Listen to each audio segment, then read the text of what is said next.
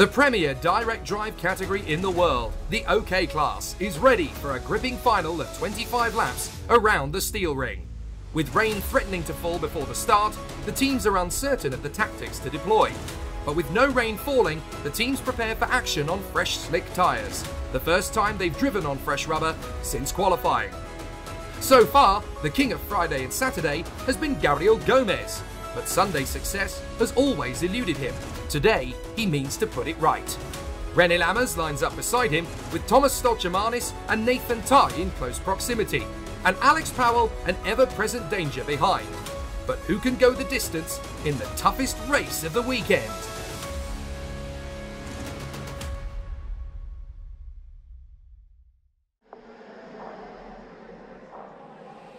From pole, Gomez had no issues leading Stoltjermanis into turn 1, but the Latvian was committed to making the overtake up the hill.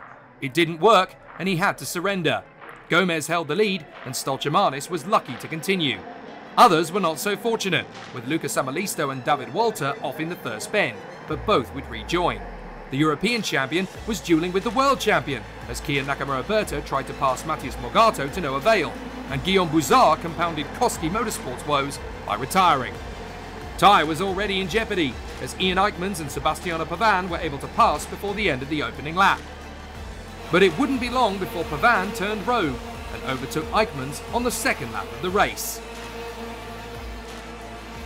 Elsewhere, Fionn Mc Laughlin was enjoying life as an OK driver and overtook Morgato, having watched Nakamura-Berta do the same. A lap later, he lined up a decisive move on Nathaniel Tye in the Sodi, and his overtake started a chain reaction that gave Joe Turney the chance to challenge Mark Dubnitsky. Could the comeback king really do it again? Morgato and Dubnitsky saw their chance to overhaul Tye and didn't hesitate, with Turney sneaking through in unison. It was turning into a nightmare for the Sodi Kart star, as his tyres were clearly not operating adequately to meet his needs. It was becoming horrendous as the laps continued, with Gustav Wisniewski and Matt Kulnagi also making their move. Rene Lammers was finding it tough to unlock the pace to challenge for second, and Alex Powell made his own bid for the podium. Then Miguel Costa went for the wildest move of the race. Whether it was impatience or a genuine mistake wasn't clear, but the gap didn't appear to pass Mark Dubnitsky, and the Estonian wasn't impressed. Just before half distance, Powell found the gap to pass Stoltjermanis, and he made a perfectly strong move. Sadly, his front fairing was loose, and he would later lose his second position regardless. Lammers worked hard to catch the Latvian and charged up the inside with 8 laps to go to grab third position, which would later become second.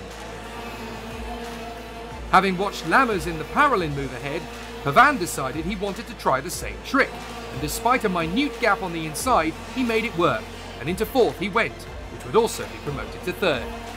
Eyckmans and Mc Laughlin entertained the crowds royally on the back straight in the closing stages. And there was more action coming from Jan Paszczowski, who struggled and then conceded defeat to Gazi Motlakar of Mozambique and Arthur Poulain of France. No love lost between teammates at Tony Kart. Morgato was given the chance to redeem himself in the final couple of laps by passing Mc Laughlin, but he too would sadly receive a penalty, dropping him out of the top 10. Incredibly, Turney would pass him too, with the exact same outcome. Mc Laughlin wasn't content to lose out, however, and at the top of the crest, the Irishman returned the favour on the winner in Valencia, who wouldn't return to the winner's dais today. That honour had been reserved for Gabriel Gomez, who finally gave CRG the win he had been building up to with them in Europe for over 2 years. It was finally his moment, and the paddock would be queuing up after the flag to welcome the popular 16-year-old home.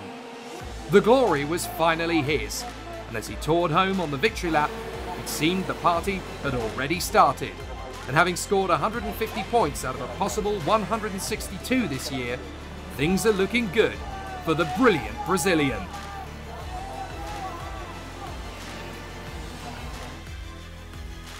Lammers and Pavan were promoted to second and third, as Powell was demoted to fourth, whilst Eyckmans came home ahead of Mc Laughlin and Nakamura-Berta, with Dubnitsky scoring his best ever finish in front of Costa and Wisniewski.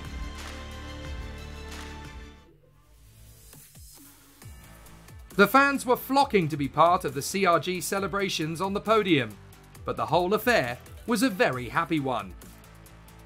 Sebastiano Pavan had scored his first senior podium for the Tony Kart factory team, a high honour for any Italian.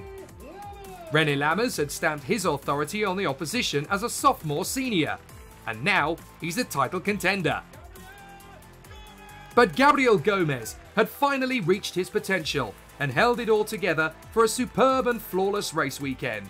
Pole position and 7 race wins to conquer the steel ring and take the lead in the championship.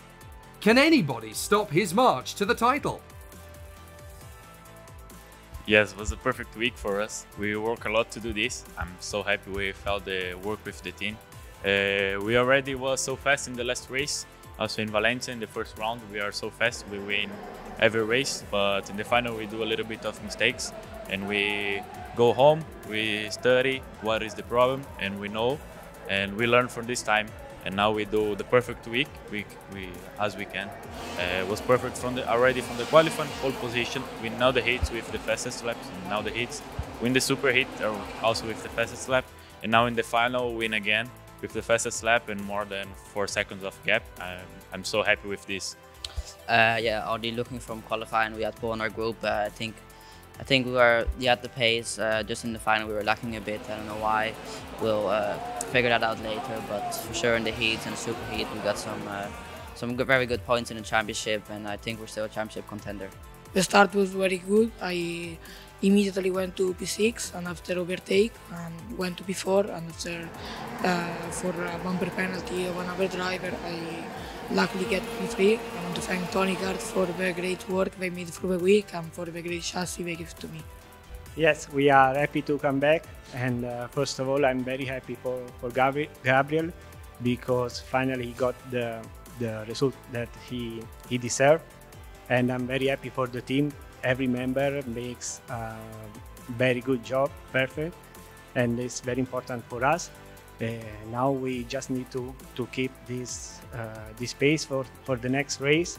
We need to enjoy, of course, this result, but also we must be focused onto the next one in Road B. We are in the right way. We don't stop, so we continue to work to improve every part and be perfect for the next and get and reach the goal.